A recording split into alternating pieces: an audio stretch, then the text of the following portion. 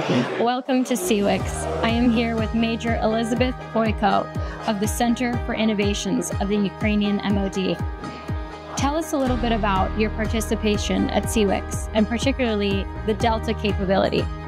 I'm representative of Center of Innovations from digital branch of Ukrainian MoD, and we are there with our capability, Ukrainian battlespace management system called Delta, and we grow after the full-scale invasion because we started from creating the situational awareness tool based fully on the NATO standards, and then it became a full ecosystem of different military products developed by military for military needs.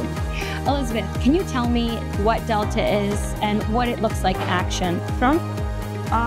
So it's an ecosystem of different military products. We actually call it as Google for military because after the single login, you have access to different sub-modules of the system. So it's really a suite of products that enables enhanced situational awareness. It's like Google helps to organize your workspace, Delta helps to organize your workspace. CWIX is all about interoperability. Can you tell me a little bit about how Delta is integrating interoperability within its systems? Sure. I think it's clear that now Ukraine have a big amount of different sensors, trackers, radars provided by Alliance, and it's very important for us to integrate everything into one system.